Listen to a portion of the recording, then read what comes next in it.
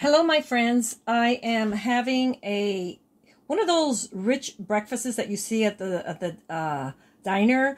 This is Amish freshly killed New York strip beef, obviously steak, and then I got my let's see where my camera is. I have my love scrambled eggs.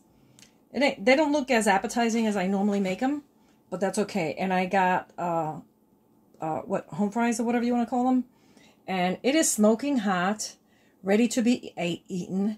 And I am going to enjoy my holiday Memorial Day weekend eating steak. And I have so much more steak, and rather than bagging it and vacuum packing it, I decided to just cook it all and put it all in the fridge and eat it one day at a time. It comes out really, really nice and moist the way I make it, because I use a stone, literally a stone, pot. And I'm going to show that to you.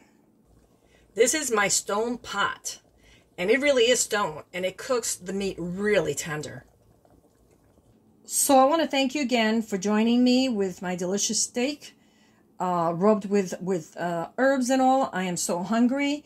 Manja manja. Thank you so much for watching my beautiful, beautiful display. And have yourself a great day. Bye now.